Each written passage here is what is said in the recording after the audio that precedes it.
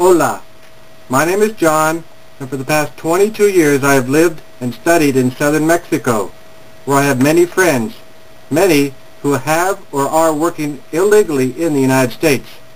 Now, three basic ideas have been put forth to help deal with illegal immigration, besides building a wall.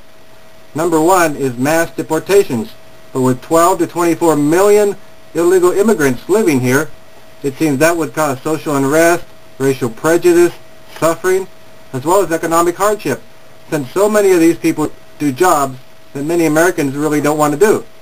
Another possibility is to give them a way to live and work here legally, and the third is to just stay with the status quo. So my question for each of you is, how would you deal with the issue of illegal immigration, considering that we are a country of immigrants? Gracias.